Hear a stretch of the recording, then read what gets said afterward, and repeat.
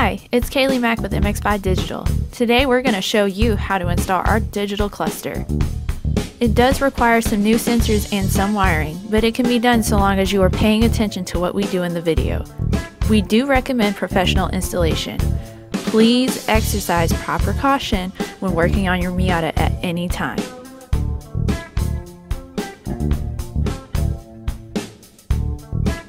First, we'll start with the removal of the cluster. You'll need a Phillips head to remove the screws holding in the column cover and the under column cover, also known as the access cover. Next, we'll remove the screws in the instrument hood. Carefully pull at 3 and 9 o'clock on the hood. Do not yank down or upward.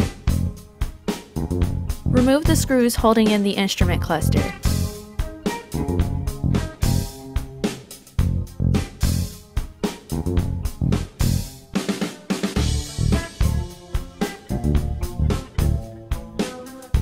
Then, use your fingers or a screwdriver to release the black and white multi-pin connectors from the back of the cluster.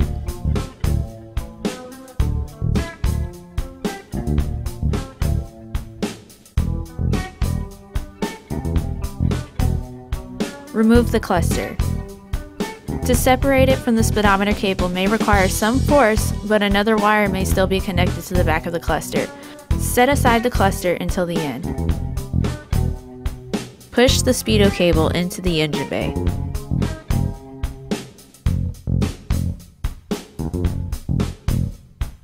Next, we're going to replace the speedo sensor, which will require workspace underneath the Miata, so get it lifted with enough room to move around. Unscrew the bottom part of the speedometer cable.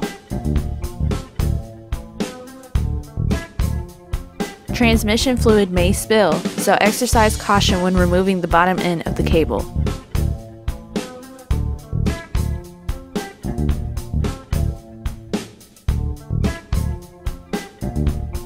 Next, screw on the new speedo connector, but only 3/4 of the way. We chose to do it this way because it allows you to install the new speedo sensor without having to remove the PPF. You will then snap on the new cable connector.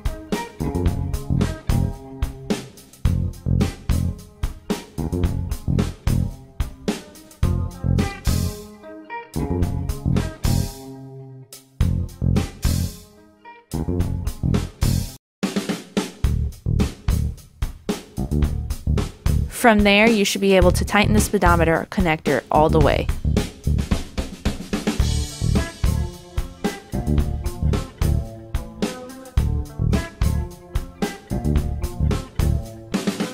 Replacing the temperature sending unit may be the hardest part simply because of its location. We used a 12 socket on ours to get ours out.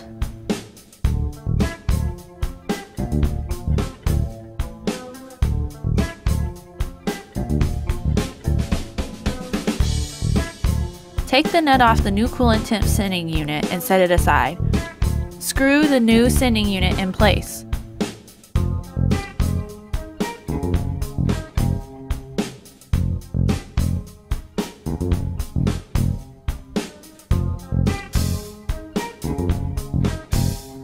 Then, strip the wire that attaches to the sending unit and crimp a new connector on.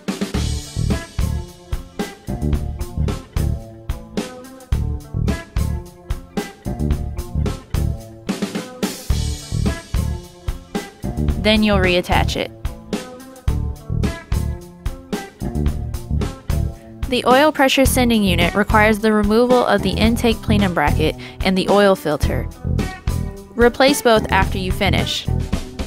First, remove the intake plenum bracket, then the oil filter. Unplug the electrical connector. Remove the OEM oil pressure sending unit by twisting it off.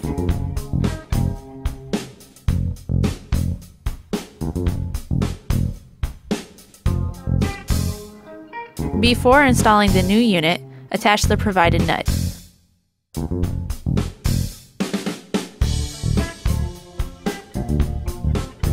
Then, you can screw it in. At this point, you can choose to reinstall the filter or wait until after the next part.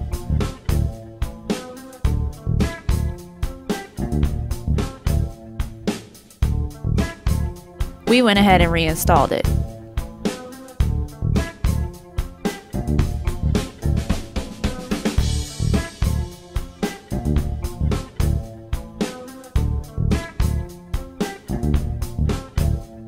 Take the existing wiring harness and cut the connector off. Be careful not to pull on the wiring harness. Crimp a new connector on and attach to the new oil pressure sending unit by removing the black piece and resecuring it after.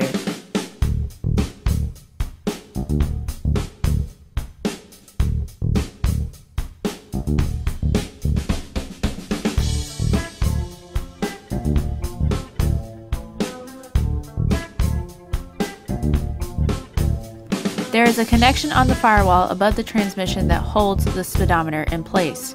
Once it is no longer secured by the tabs in the engine bay, you may remove the speedometer cable.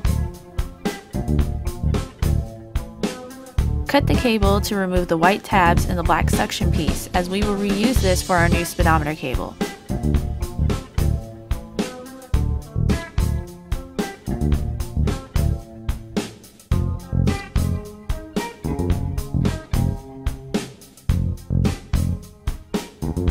Push one end of the new speedo cable through the firewall where it will connect with the new cluster.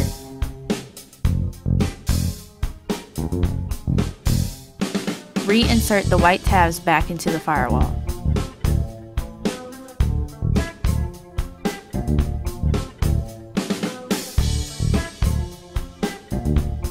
To guide the other end of the speedometer to the speedo cable connector, push it underneath the engine but over the transmission to the passenger side. You can use the old tabs meant for securing the old speedo cable to secure the new one by wrapping it around the tabs.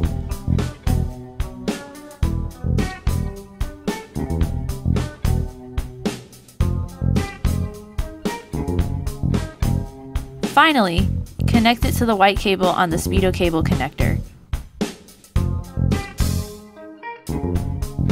Now we're going to connect the red wires together. The red wire is meant to give the speedo life by connecting it to the battery.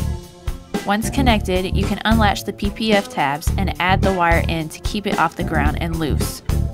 For now, don't worry if the wire is entirely loose, as we will adjust length in a second.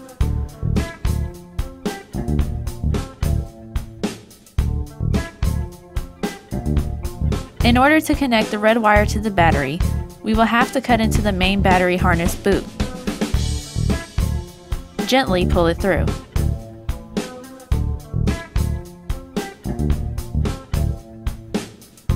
Cut some but not all of the extra length of the wire off. From there, you can crimp a new connector on. Add it to the positive terminal of the battery. Please remember to exercise proper caution when working around a battery.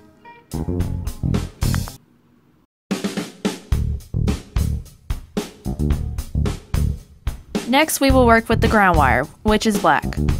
Unscrew the bolt on the PPF transmission brace.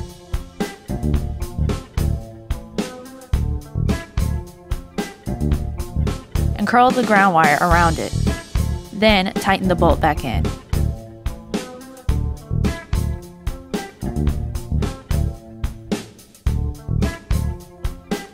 Return to the driver's seat and make sure you have the top end of your new speedo cable handy. The only connectors you'll need for the new installation are the black and white multi-pin connectors and the speedo cable. Seat the new cluster in its spot.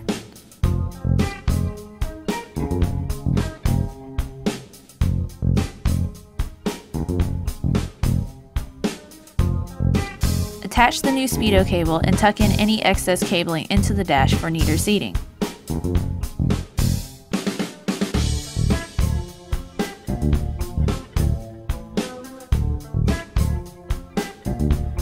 The gray cable is responsible for calibration and resetting the trip odometer. We recommend leaving it out but securing it underneath the steering column. The purple cable is the dimmer and can be connected to the parking lights. This enables them to dim the cluster when the headlights are on. We chose to leave ours out. Please do not connect it to the rheostat control wire. Insert the black and white multi-pin connectors until they snap back in.